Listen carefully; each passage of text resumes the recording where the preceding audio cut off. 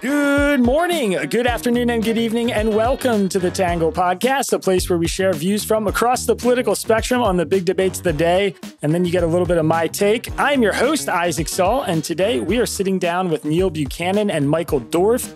Neil is an economist, legal scholar, and professor, currently working as a professor of law at the University of Florida Levin College of Law. Michael is a law professor and scholar of U.S. constitutional law, who currently serves as the Robert S. Stevens Professor of Law at Cornell Law School.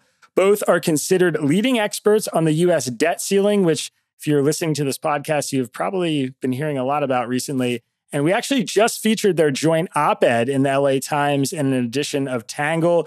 Neil, Michael, thank you both so much for coming on the show. Thanks for having us.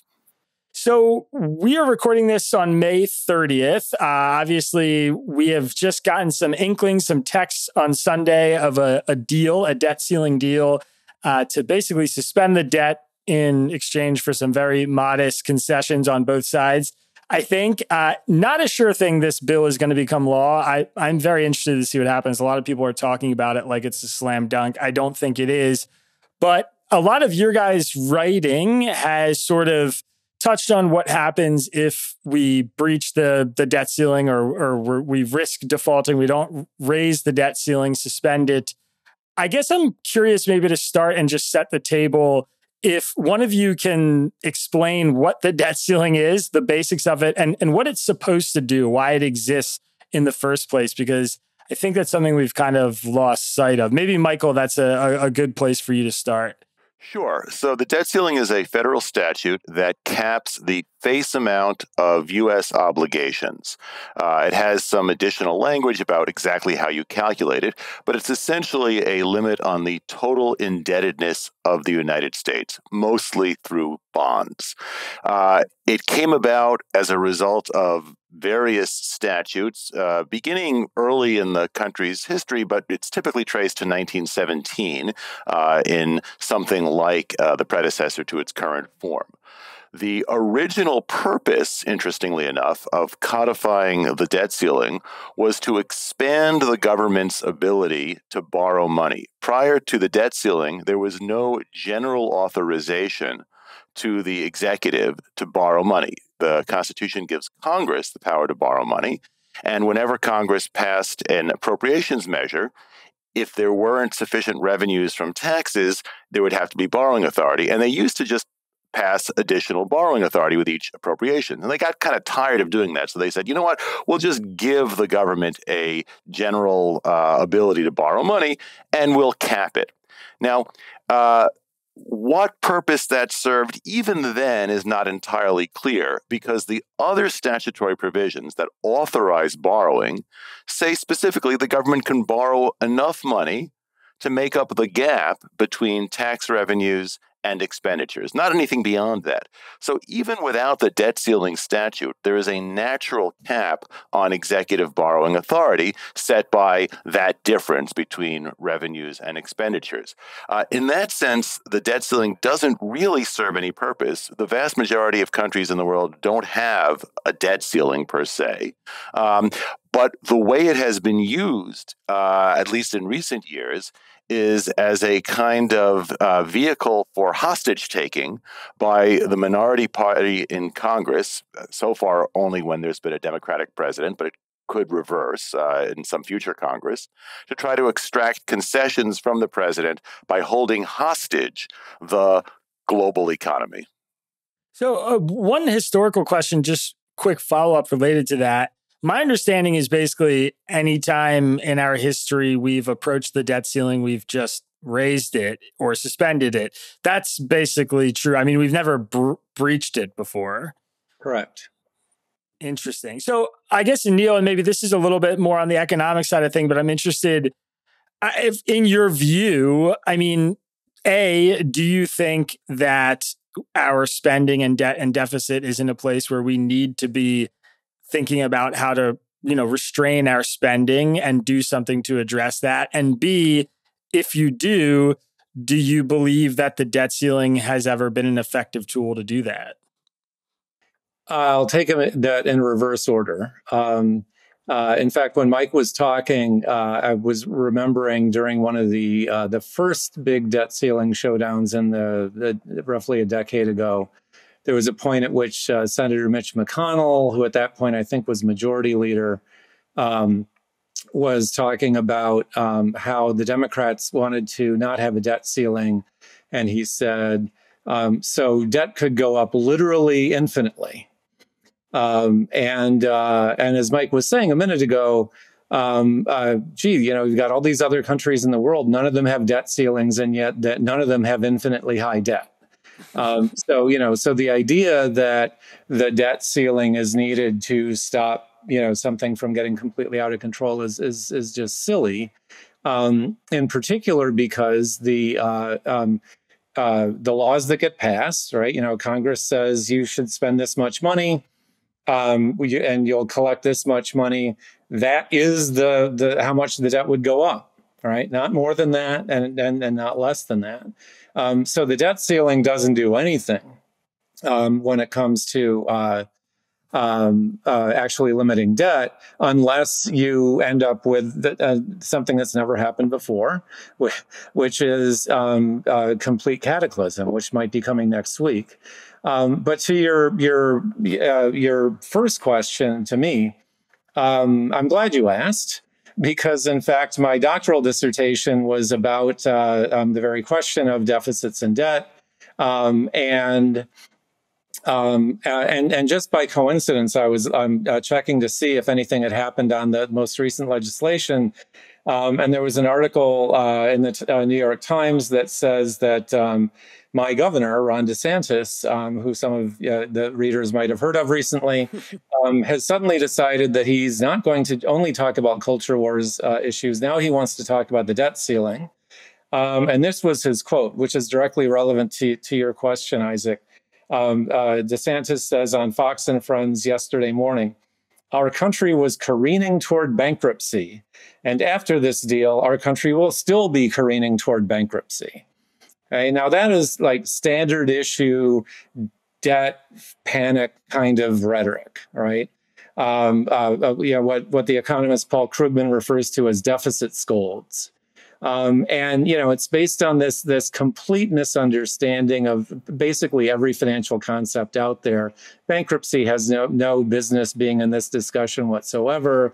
In our current situation, the irony about the Republicans saying, we have to do something about debt, is that the financial markets are begging to lend money to the United States government, right? I mean, if Treasury can't borrow money next week, it will be because of this artificial statutory barrier. And if that barrier weren't there, they would go out and lend money, borrow money.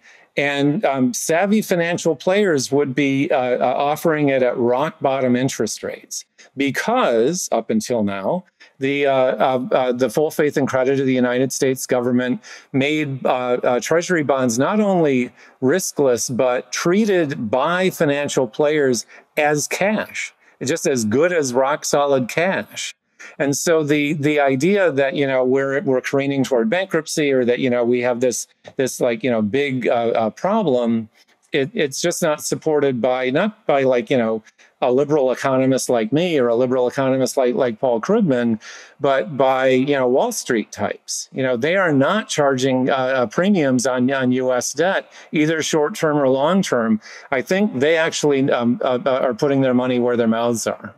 Can I add one more thing to that, which is, if you disagreed with Neil, if you are one of these deficit scolds, that still wouldn't be a good reason to have a debt ceiling. But one thing some people sometimes say is, well, no, it would be, because the debt ceiling gives people who want to cut the budget leverage to extract spending concessions, as McCarthy has in this potential deal with Biden.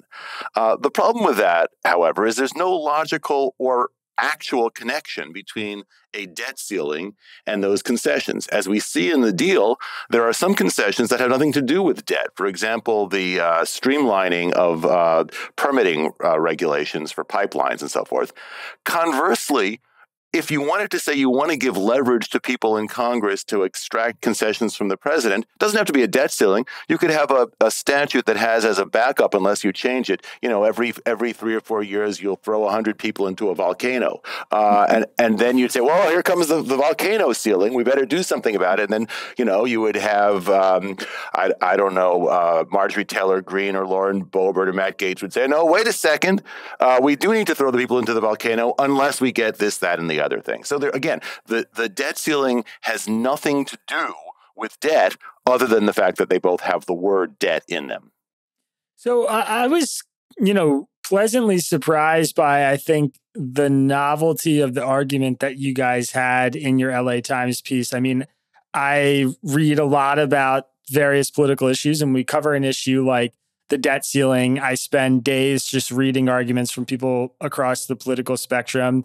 And you basically said, pick the least constitutional or the least unconstitutional option of all the unconstitutional options Biden would face if we were going to broach the debt ceiling, which was basically just to instruct the Treasury to keep paying our debts and make sure we don't default.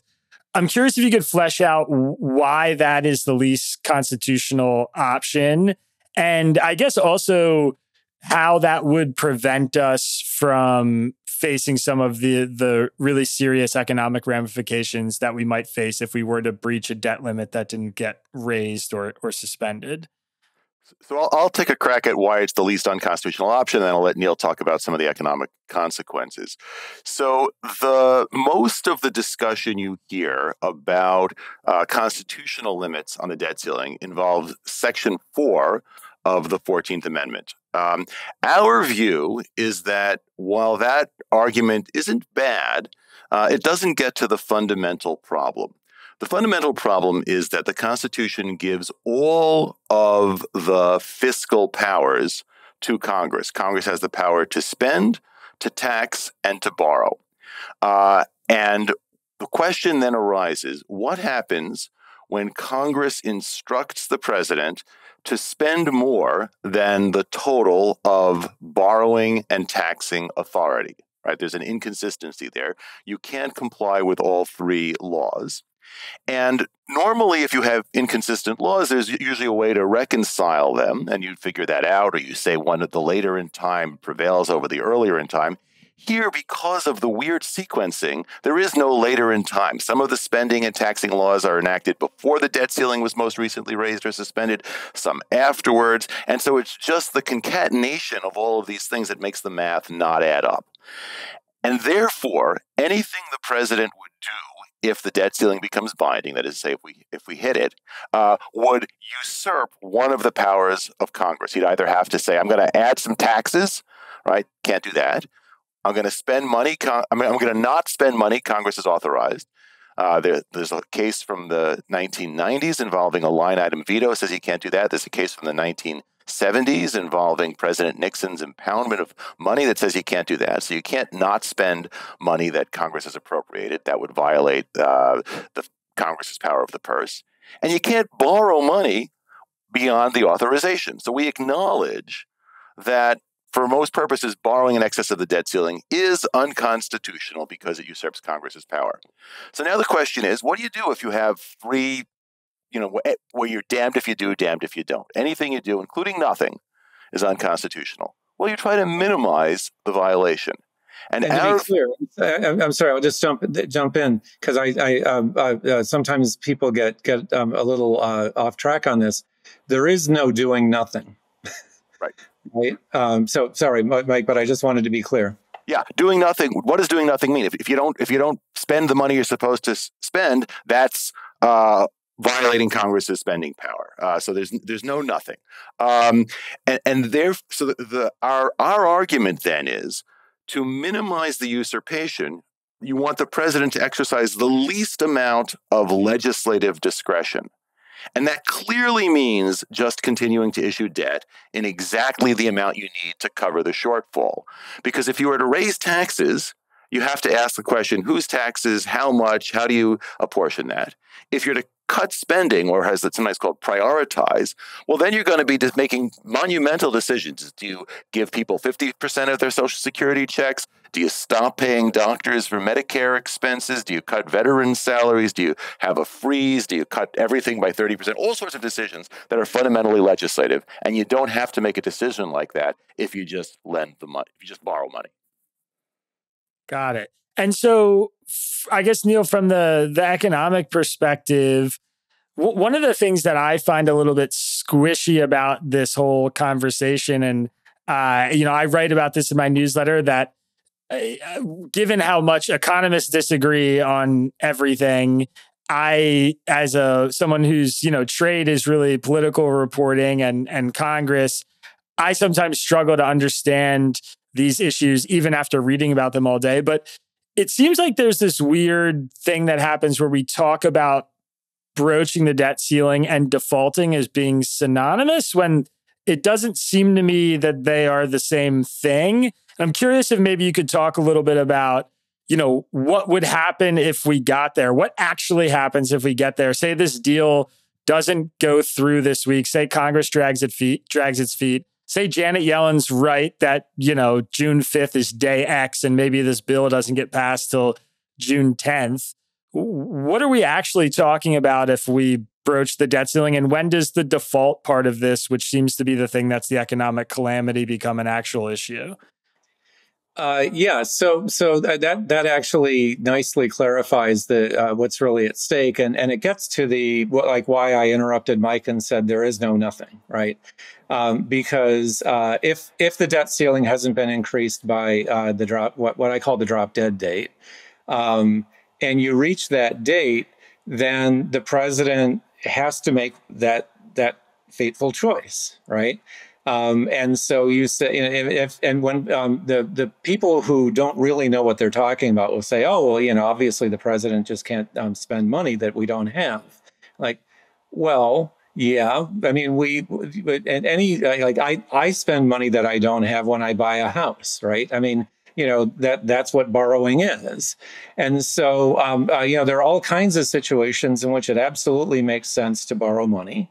And so to say, oh, well, as of the drop dead date, all of a sudden the president is forced to ignore the bills that are due, right? I mean, this is another thing. Calling it spending isn't exactly right, because spending is prospective. These are, bills that are already legally due, right? I mean, for example, if you had somebody who gets a government contract to, he's a plumbing contractor, and his bill is coming due on the drop dead date, that's not saying, oh, well, for the next 50 years, we're going to be paying this plumbing contractor once a month. What that check that's supposed to go out that day is paying for work already done, right? So basically, this is an unpaid invoice on his part.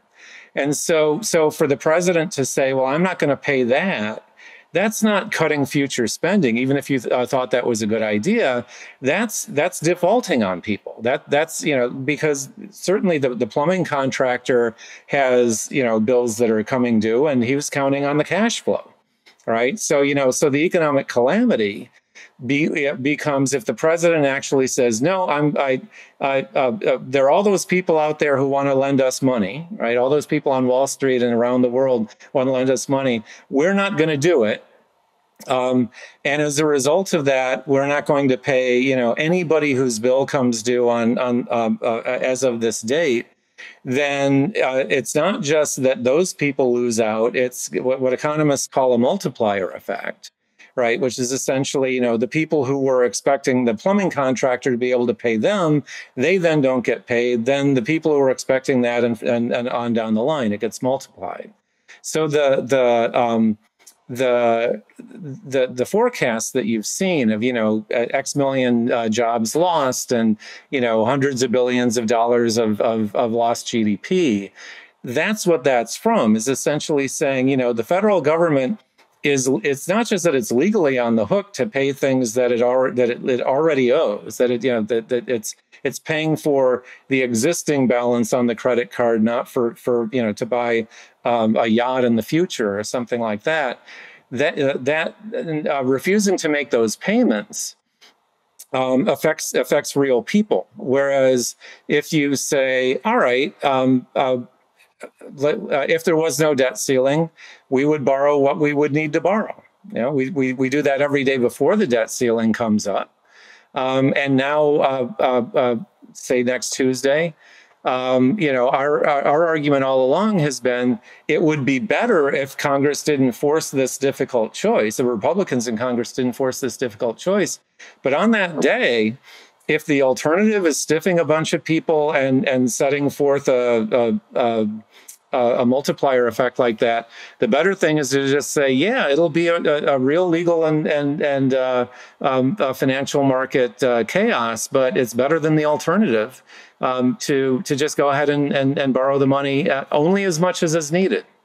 So just to put a fine point on that, your view is that this multiplier effect is a really large threat and would constitute the calamity that a lot of people have sort of framed this issue as. Yeah, even the most nonpartisan econometric models that have really good, just objectively speaking, good track records in terms of forecasting the effects of various things, indicate that this is, there's no messing around with this. All right, this is it.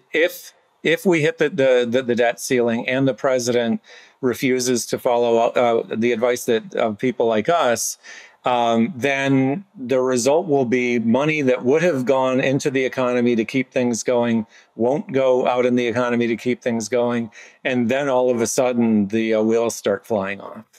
That's a separate phenomenon, of course, from not paying interest and principal due on bonds, which is, I think, what people have in mind in the technical sense when they talk about default. I mean, Secretary Yellen, I think, has sensibly referred to non-payment of any bills as default, right? But there's a sort of narrower conception of it that says, well, it would only be not paying principal and interest on bondholders, to bondholders.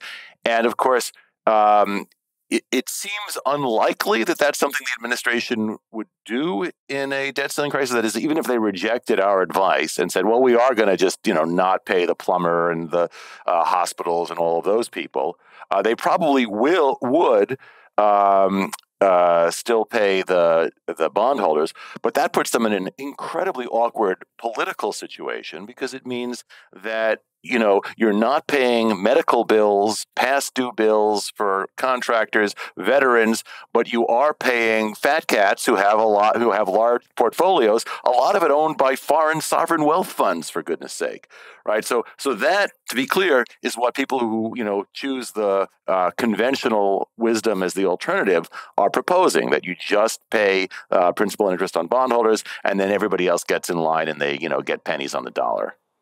Right, Michael, and I'll just add that actually makes it worse, because then what you're doing is you're not only saying that the people who need the money in the immediate sense the least are the ones who are made whole.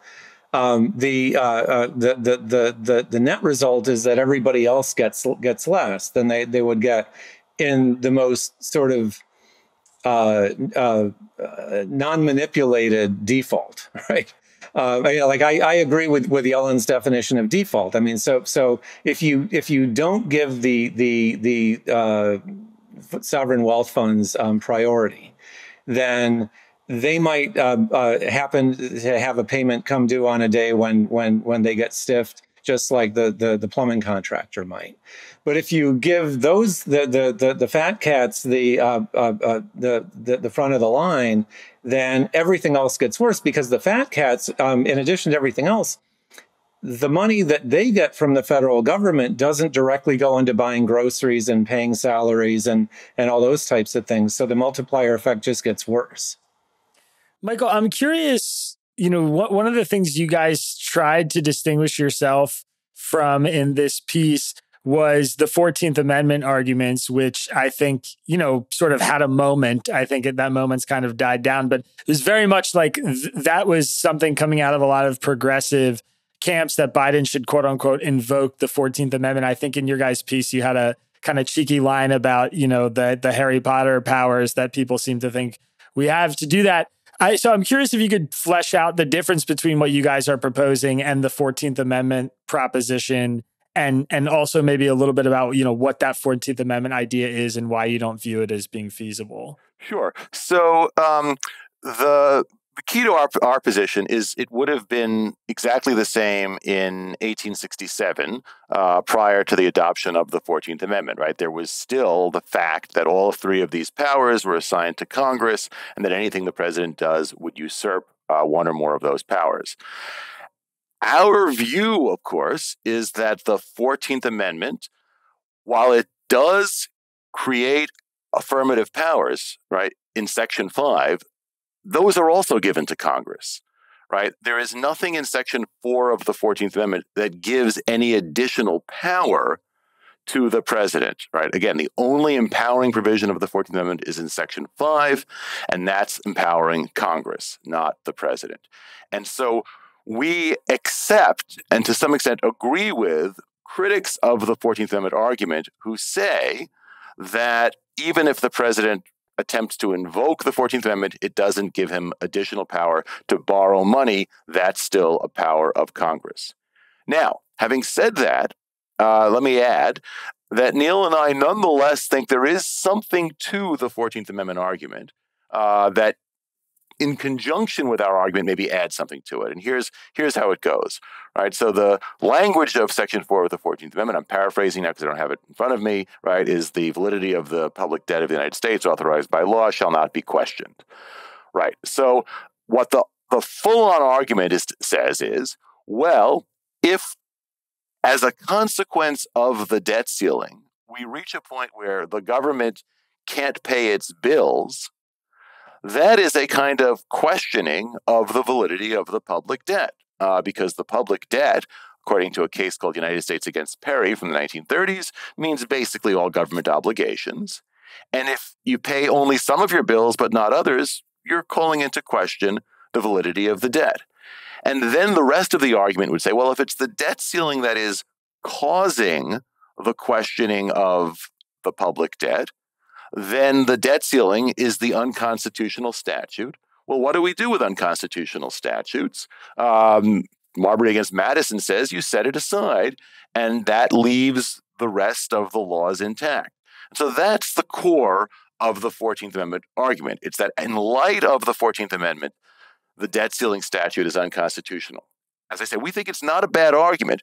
The reason why we don't think it's a slam dunk is because it's not entirely a consequence of the debt ceiling statute that you're questioning the validity of the public debt. It is, as we were saying earlier, the combination of the debt ceiling statute and the other laws that create a gap between revenues and expenditures that is larger than the borrowing authority. So it's not just the debt ceiling statute, but it's not a crazy idea to say, well, the debt ceiling statute is sort of the sore thumb sticking out. And so that's the statute that you have to excise because it's the one that's causing the problem. Obviously, I'm a lawyer, not a doctor. I realize that you don't excise sore thumbs. Yeah, that makes a lot of sense to me. I'm curious, and Neil, maybe this one's a little bit more in your wheelhouse. One of the things that I've seen recently, just in the last few days now, is that there is this sort of murmur that we may be facing a downgrading of our credit, which, if I understand that correctly, would effectively make our debt more expensive, which was the opposite of this entire exercise, the opposite of the intended goal, which in my opinion is one of the most cogent arguments against what Republicans have done. And I've written, pretty much in opposition to this tactic as a means of controlling our spending. I'm curious if you could explain why that credit rating matters, and also maybe what your view is on the likelihood that our credit rating could actually change as a result of what just happened. Yeah, well, it definitely it has happened before that the credit rating was lowered in 2011 or 12. When one of the first times the Republicans did this. So it's not hypothetical. It has happened.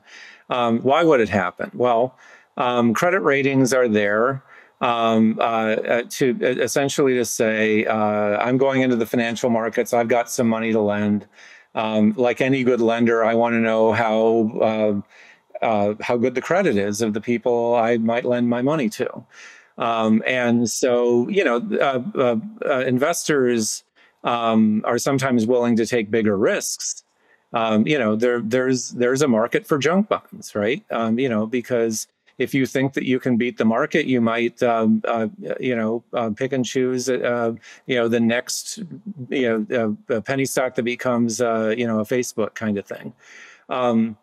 So it's not that we don't allow risky assets to be traded, right? It's that we want clarity on what's risky and what's not.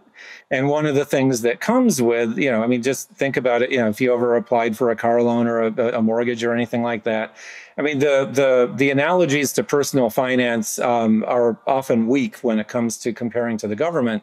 But in this case, the analogy is perfect, because what you're saying is, I want my credit score to be high because that means the next time I apply for a mortgage, I'm going to get a lower interest rate. That's what the federal government has. They have the highest possible credit rating. They have the full faith in credit and a unblemished record, right?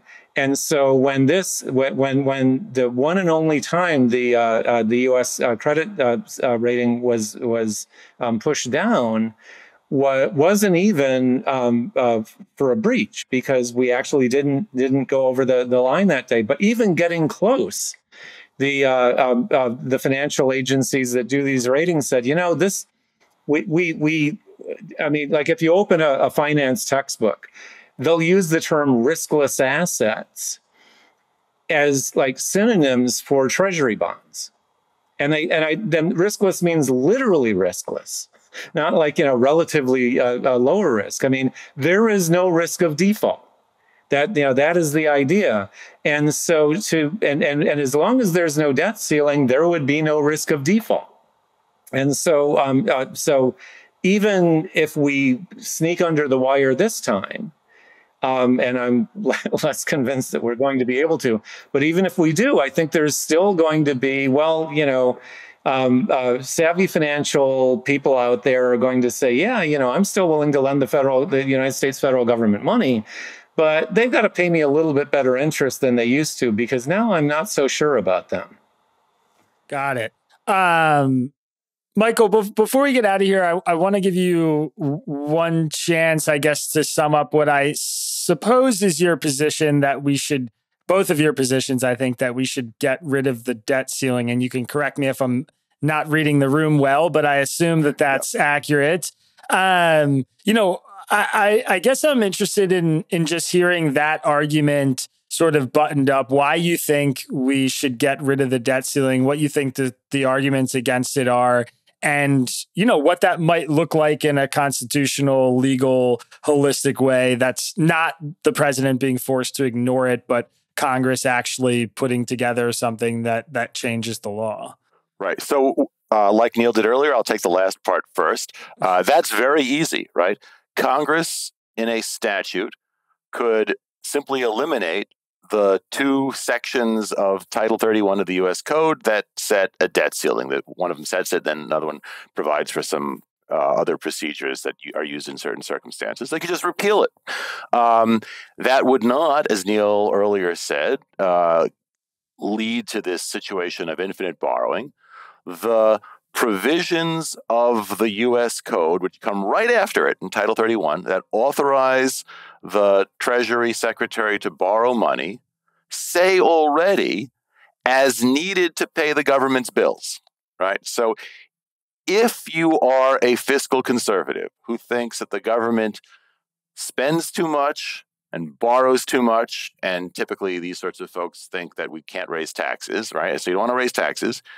Then in the ordinary budgeting process, use what leverage you have to get less spending, to cut spending, right? You don't need the debt ceiling to do that. Moreover, as we were just saying, it's actually perverse, because when you use the debt ceiling as leverage, What ends up happening is you get one of these crises that goes down to the wire, and even if we avert the full-on disaster, the consequence is the potential lowering of the U.S. credit rating. Even if that doesn't happen, the so-called extraordinary measures that the Treasury Secretary has to use between when the debt ceiling literally hits and when it functionally hits end up costing the government a lot of money. And so keeping the debt ceiling in place, even for leverage, ends up either increasing borrowing costs or increasing debt in some other way. So the debt ceiling is worse than useless. It's perverse. That's the summary. Michael Dorf, Neil Buchanan, thank you guys for coming on the show. Neil, let's start with you. If people want to keep up with your work, any ways to follow you or anything you're promoting, anything you want to get in front of people before we let you go? Well, Mike and I both jointly and separately write articles on a website called Verdict, which is part of the Justia website, an excellent source. Michael Dorf also does DORF on Law, and he and I write most of the columns there. I am not a social media person. Mike is, but if people want to find my writing and don't want to go into a law review, then DORF on Law and Verdict are the places to find me. And I'm in those places as well. You can follow me on Twitter at DORF on Law, so long as Twitter continues to exist. The DORF on Law has a Facebook fans page, and I also have I post all the content at Post, at least for now, which continues to exist. Awesome. Michael, Neil, thank you guys so much for the time. I really appreciate it. Our pleasure. Thank you.